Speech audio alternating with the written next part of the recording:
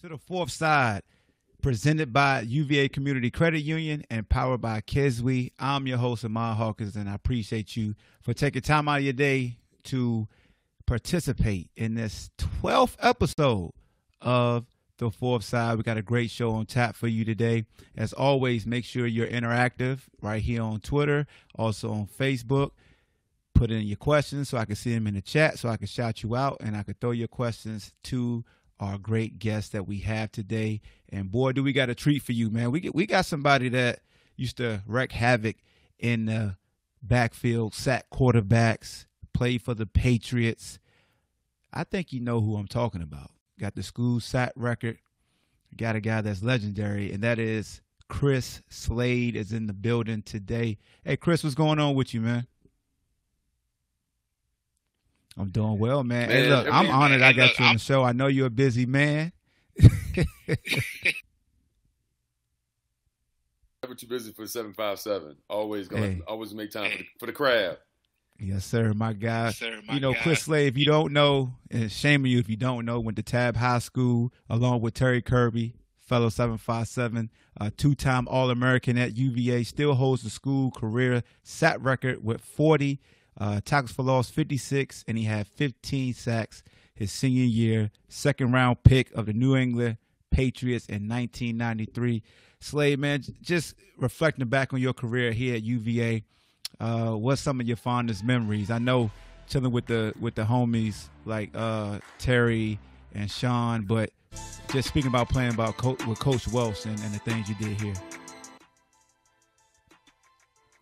There was a lot of fond memories playing at UVA. I think the first thing that comes to mind definitely is playing for Coach Welsh.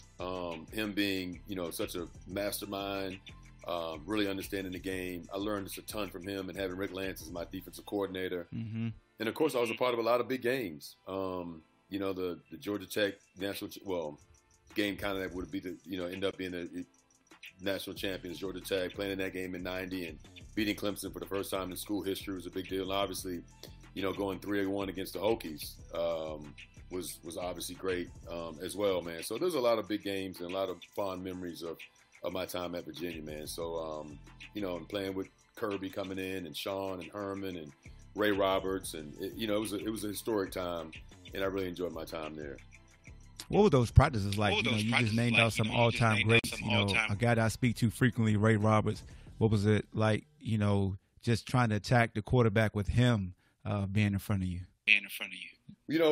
Ray and I had such a for one another, and we would only go against each other in practice because no disrespect to all the other offensive linemen on the team, and I just felt like the only way I feel like I could get better is I'm doing one-on-ones. Ray and I would intentionally try to go against each other every day so we can make each other better.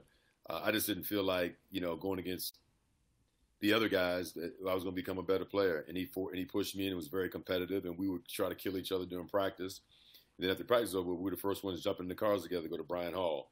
And, when he played against some of the big-time pass rushers in the ACC, like a Marco Coleman and guys like that. I would try to do things as a pass rusher so he could get ready to play, and vice versa. If I was playing against maybe some of the best tackles from Clemson or Georgia Tech, for an example, he would kind of give me the same kind of set talk so I could really learn how to pass rush and do certain things. But if it was 9-on-7, I would be on Ray's side. If it was 7, if it was 1-on-1, we would be on each other's side. We would ask to go against each other, not because we didn't like each other. It was just we wanted to compete, and I wanted to compete against him every day at the highest level for 3 years, and that's what we did in practice. But we would try to kill each other, but then it was over with. We were boys. Still are. And being that you was a great pass rusher from the 757 area, did that play a role in Lawrence Taylor being somebody you idolized, being that he played your position? He went to Lafayette High School, which is in the 757. Did that play a role of you trying to pattern your game after him? If you came in my dorm room back in like 1989 or 90, you would have saw LT posters all over the place. LT and Andre Tippett, who I ended up playing 1 year with in New England. Those are my guys. I'll still look at LT film now, and even as a coach, and just kind of be like, man, this guy was amazing. In my opinion, arguably the best football player to ever play the game, but definitely someone I looked up to. Yeah, I mean, I've heard that argument as well. I heard a lot of people, of course they talk about quarterbacks, the Tom Brady's and Joe Montana's, but when they talk outside of quarterbacks, it's amazing. People go Jerry Rice, but a lot of folks go Lawrence Taylor, man. And, we take pride in that coming from the crib. And speaking of, you talked about looking at his film. You actually coach now, Pace Academy, the head coach in Atlanta. How's that transition been for you? Because a lot of times players can't really communicate the things they learn as a player onto the next generation, being able to break things down to the fundamental level. So how's that transition been for you? Real quick, if you don't mind. So, and this is how, me, you're a defensive guy, I'm a defensive guy. This is kind of how I judge, LT. It hasn't been a guy in the history of the game, a defensive player, where a whole entire offense was spending offseason trying to basically game plan for one guy. He's the one guy that you had to double team every single play. They put in the two tight end offense, the Redskins did, just to try to block LT. And they had the Hogs back then. So, I saw this special on him one day, and Chris Carter was talking on, I think it was ESPN, and they were talking about how when he was with the Eagles, they said, we're going to double team this guy every single play, no matter where he is. So when they're doing that kind of stuff to block a player in the NFL, as man, they don't game plan that much for anybody. Then that guy's got to be something remarkable. And I read all that stuff, and like I said, I was a big fan and following him. But in terms of transitioning, when I got the job at Pace back in 2013, I told people I had never been a head coach before, but I said I'm going to take. I had Belichick, I had Parcells, I had Pete Carroll as my coaches in the NFL. And then I had Welsh at Virginia. And then I played for the legendary, as Charlie Hovis down in Tab. So I had already been around a lot of good coaches. So I said, I'm going to take a little – and Al Groh, my guy, as me, my DC. So I took a little bit from each coach and kind of just put it together to kind of formulate my own team, my personality of what kind of kids I wanted and what I was looking for. I said, man, I might not be great at doing this. I said, but I'll be a fool if I don't take a little bit from each coach that I've been fortunate to play for, and George Seifert at Carolina, and just kind of put my own personality into it because I like it. I enjoy it. Being around so many great football minds has made the easy transition for me, in terms of just running practice, running the drills, when to start practice, when to finish practice, 7-on, 9-on-7, install, walkthroughs. I just kind of go back and revert back to the things that I learned. And, coach, and Grow and I still talk all the time. We just talked a couple weeks ago. Just having a guy like that as a soundboard that I can always just kind of turn to. Coach Grow, what do you think about this? What do you think about that? And, if you know Grow, man, he's always going to have an answer. Yes, and he's a football mind. And a long answer. Yeah. So, so I'm like, I got to go, Coach, man. But, it's always great to have someone I can always lean on, man. But it's been a good transition. No, definitely, man. That's great info. Just pulling on all your previous coaches and taking from them and, making it your own. And the fact that you still reach out to them says a lot as well. We got some fan interactions. We got Mike Bland. He asked, Chris, what is your most memorable game at the University of Virginia? Beating Clemson for the first time in school history back in 90, because we were 0-28. And I'm sure this past year's team could relate to that by, last year's team by beating Tech. But that was definitely the most memorable game. And also, just want to remind fans, Twitter, Facebook, make sure you send your questions in. I definitely try to get them to Chris. And while talking about Chris, I got another guest who wanted to chime in and join this segment. He's a pick'em guru. His team is undefeated. So I guess we could, bring him in and let him talk to you since his team is undefeated. That's the only reason why. Can we bring that guest in? Because they don't like to wait because they undefeated. Got Coach Jason Williford blessing us with his presence. This is not ordinary people right here that's joining me today. So what's up? What's up, Jay? What's up, Hawk? Hey, it's game day, but you got my guy on, so I said I'll jump on anytime. People don't understand the relationship Slade and I have. We stayed in touch, ever since he graduated, I graduated. When I was in Boston University, we'd always get together when he was up with the Pats. Whenever I'm recruiting in Atlanta now, I stop by to see him. we're boys. He's a good friend. And I'm good to be on with him, and I'm just glad y'all got him on. You got him on. He was on time, but he's laying in the bed. So hey, I guess we just got to we deal with him on his off day being in the bed. And you are truly his boy because you just dined him out. Oh my. Shout out to Brandon Johnson on Facebook. Appreciate you for tuning in, man. Salute to him. My boss went to man. So anytime I have a basketball and a football player at the same time, and y'all boys, basketball players, we swear we could play football players, we swear we could play basketball. So Jay Willie, can Chris hoop besides rebounding and fouling real hard? Yeah, he's got 5 hard fouls he's gonna give you. Yes, he could hoop. We used to have some good games up in Slaughter back in the day, but he was gonna give you those hard playoff fouls. I felt like he was Oakley out there. Big oat dog. I tell you though, man, we had I learned we thought we could play with those guys, and I remember one day coming up in Slaughter, and I think it was Jay and Yuri and Corey, too.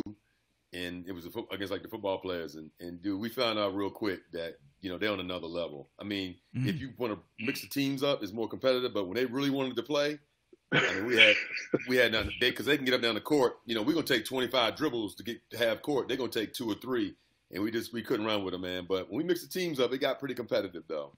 Yeah. Absolutely. Yeah, that's always take Ballhawk. Take it easy on us. And conversely, we used to condition with them in the summers, right? We go out on the football field, put our cleats on. We out in the grass. We out on the field, and that was our cleats. Summer conditioning. We put the cleats on. We had access to some hookups over there. But we can't get none of y'all shoes. How you getting our cleats though?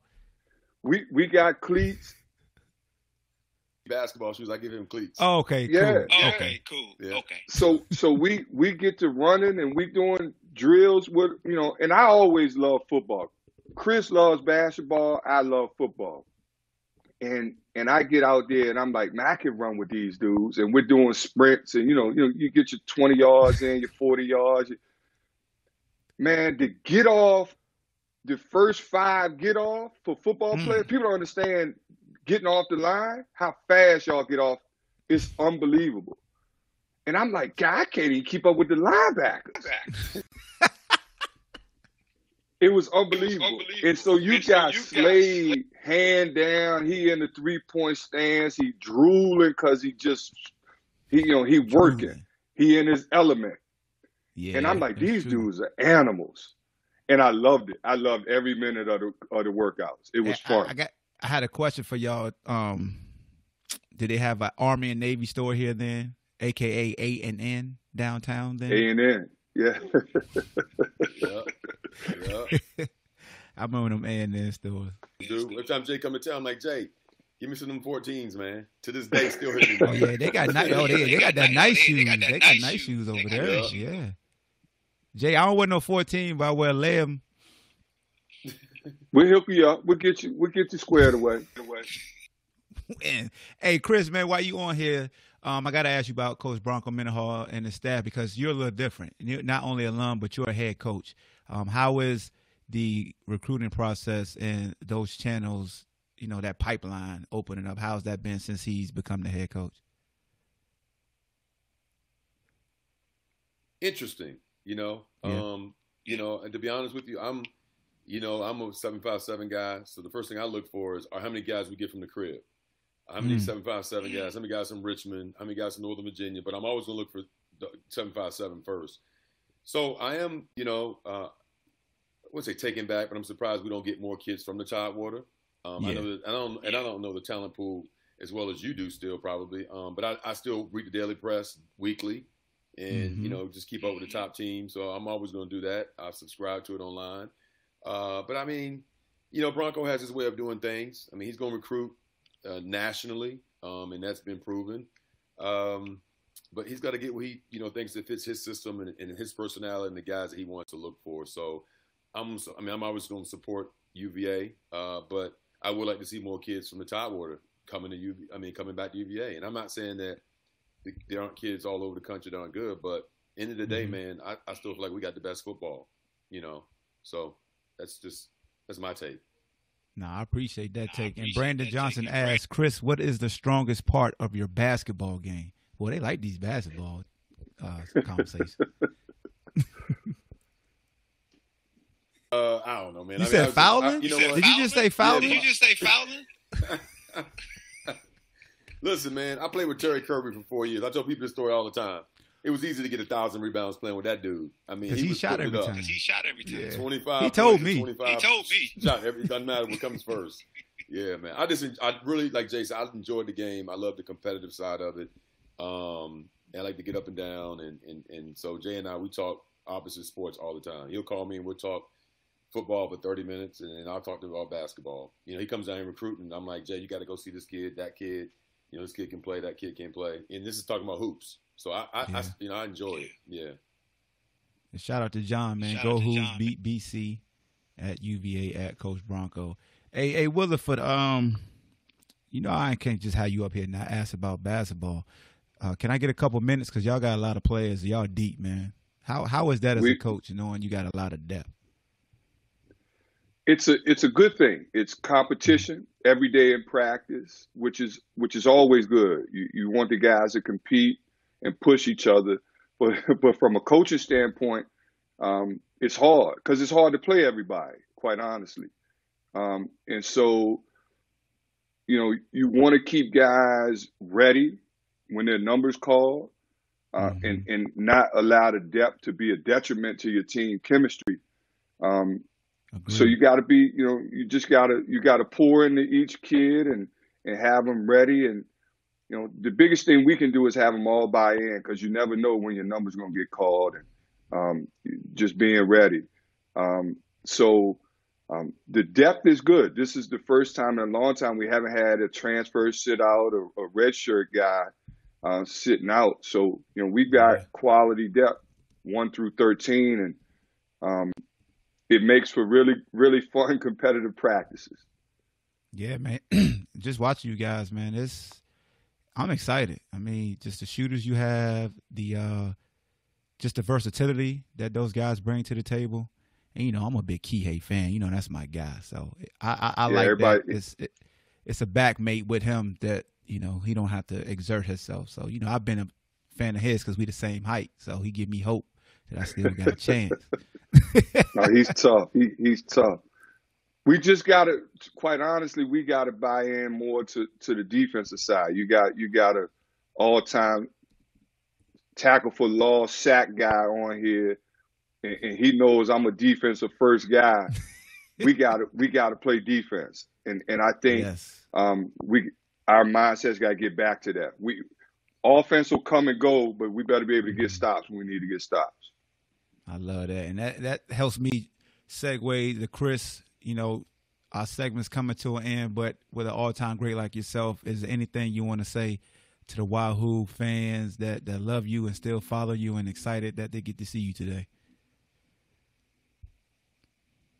Say thank you to all the fans in Charlottesville and the whole state of Virginia. Man, it was the best 4 years of my life. After playing, in the league for a decade, and but just, man, meeting, getting to know Jason and all the guys I came up with through the ranks, and then watching you when you were at Hampton High School come up right after our class with Curry and Mondo and Biscuit and all, just watching everybody grow, and then literally staying in touch with everybody. Man, it was just the greatest 4 years, and to stay in touch with you guys after 25, 30 years, man, it's just been been awesome. Just keep following the Who's and keep supporting us, and I think, man, that things are going to continue to do well with the program, and just keep a close eye on them. I do have a question for you though, Hawk. Okay. Can you hear me? Okay. Yeah, man. Yep. How long is Smith going to coach, man? Is he still there? Is it 46 years now? Yeah, he's still there. Yeah, they're trying to look. He supposed to have been replaced the past 4 years, and he keep coming back. It must be a great stipend or something down there. Down there. It's got to go to. Yeah, it's a long time. At least close to man. 50 years. Time, man. Yeah, that's awesome, man. That's the goal. I got a lot of respect and love. Like, to do what he's done for 50 years, like this in high school, year in and year out, that's incredible. They don't make him like him anymore.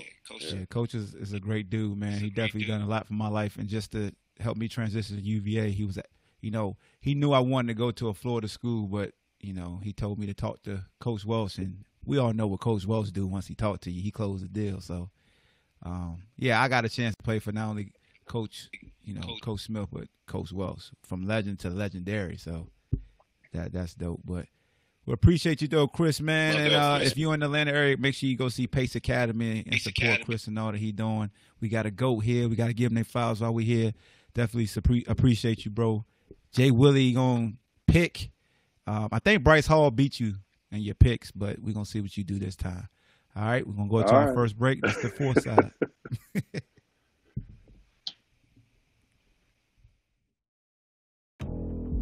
You'll find we have a way about us. It comes from being unafraid of the hard things, never losing sight of the little things. And when all is said and done, coming together to enjoy the good things. Because every inch, every number, every call we earn. For the salt of the coast, for the stones of the capital, for the hug of Skyline Drive, for all Virginia. To the fourth side, I'm your host, Amar Hawkins. This segment, ACC Pick'em with Jay Willie in the building. He's a repeat Pick'em participant. That's because he's that guy, And again, his team is undefeated. If you don't know who his team is, you ain't paying attention to the NFL because they undefeated. What colors they wear again, Jay Willie? Black and gold, baby. Black and gold. So Bryce Hall, I think he went. Did you go undefeated? No, I think you missed one, maybe. I remember. I got the Tech game wrong. I want to say I picked Louisville to beat them that day, and Louisville let me down. Louisville they let you down. But Bryce Hall was perfecto. So we're gonna see what you do this week. He was trying to pick. He picked smart. He went from his head and was intelligent. I picked from the heart. I wasn't going with the Hokies. We are talking about Bryce Hall. He's very thorough in how he approaches things. So shout out to Bryce Hall, JETS, Jets. So first up, we got number 10 Miami at Duke, 8 p.m. ACC Network.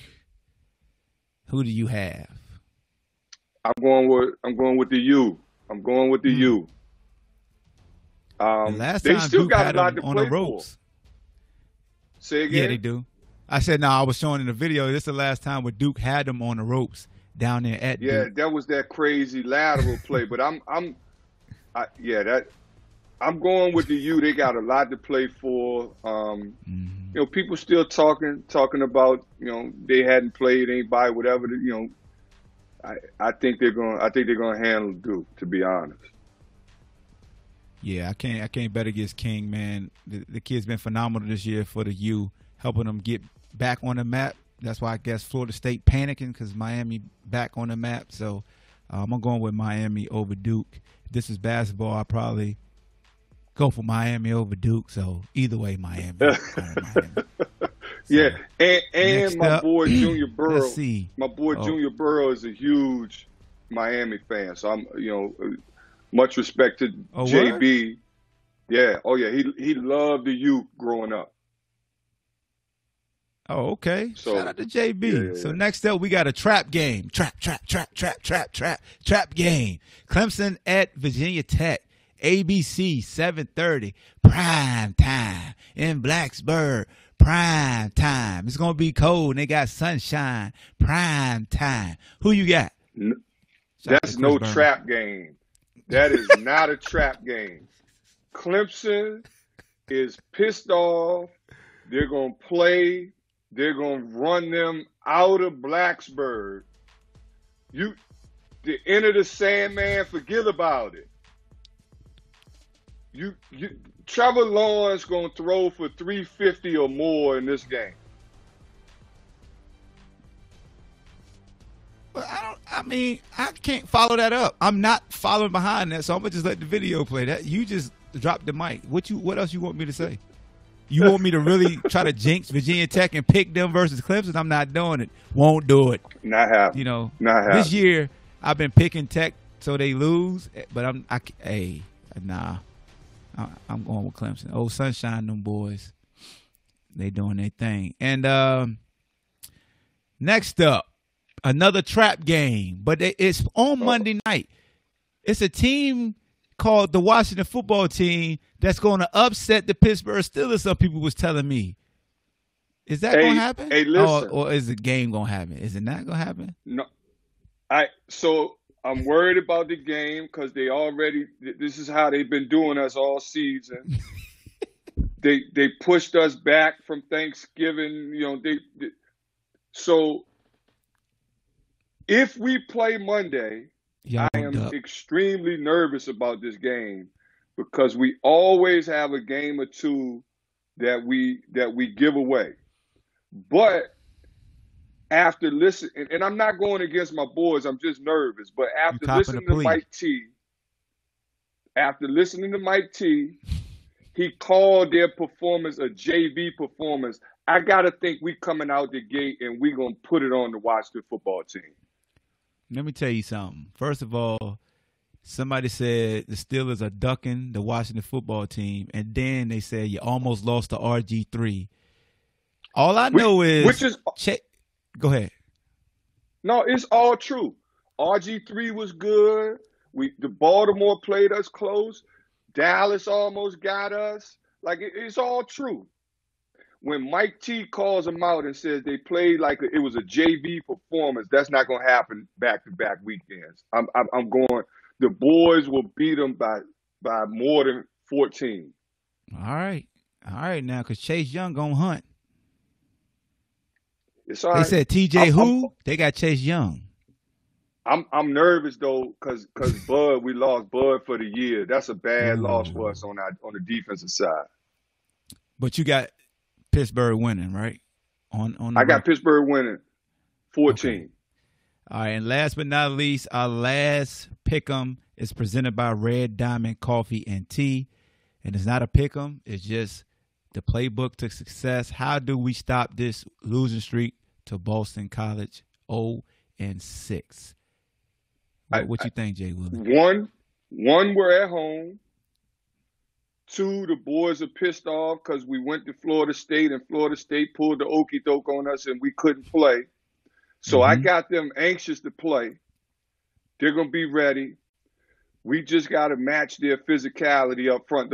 They traditionally been really good up front, Boston College, with the run game and how physical the run game is. So if we can stop the run, but I like us at home after not playing. I think we're eager. We're ready to go. 2 more weeks of football. We're ready. I like us in this one. And the senior day, and you know what the feeling is, man. That last game, home game, is different. You can't put it into words. So I'm with you. I just think with Boston College, you got to be focused, win up front. Don't turn the ball over and take advantage of every opportunity you get because they're a real solid football team and they balance and they can beat you both ways. So it's like you said about the Virginia Cavaliers basketball team, man. Defense. So there you go, man. Hopefully your Pittsburgh Steelers don't let you down, man. They don't let you down. I hope not, because I won't hear the end Washington team. Oh, I know. So you can't do. Come on, Jay Willie. Let's call Mike. Hey, Mike, come on, man. I know. Yeah, I won't hear the end of it if we lose to them. It'll be bad, especially from Jeff White. Jeff White will rub it in my face. And also want to remind fans they can tune in to Jay Willie versus, not Jay Willie versus, they see how they try to get me, UVA versus Kent State on ACC Network at 6 p.m.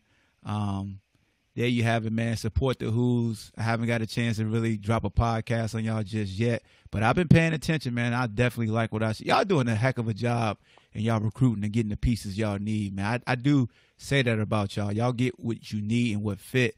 and you don't follow the Lamborghinis and the Teslas. You know what I'm saying? So salute to you, Jay Willie, and all that you guys do, man. Appreciate you. Thanks for having me on, man. Yes, sir. Check them out, man. Check out the Who, 6 p.m. They still the champs. The champs was here. We're going on break.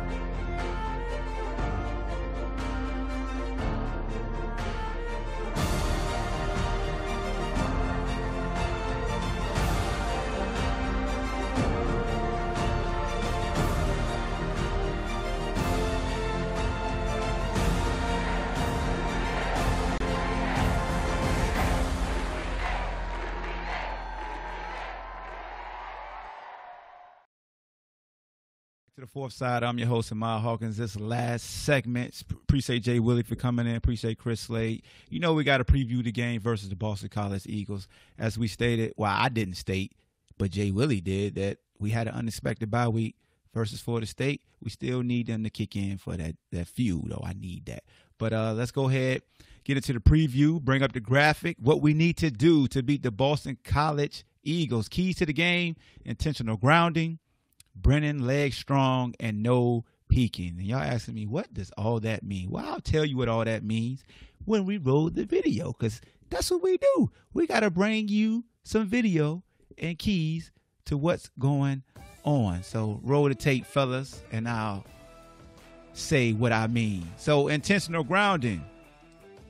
Their quarterback, he's a good one. 5th in the ACC in passing, but nothing to sneeze at.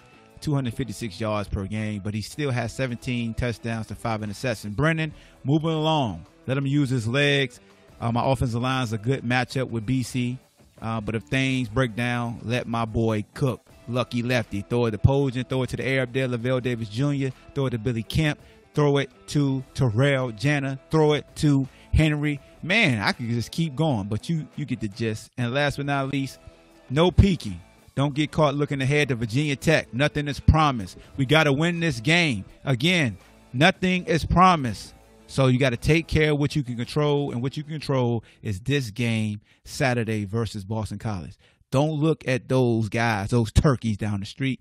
Pay attention to this Eagles. Hey, you got to pay attention to this bird before you can get to that bird. And with that being said, you know what my nickname is, but I'm Ahmad Hawkins, and this was the Fourth Side. Appreciate you for tuning in.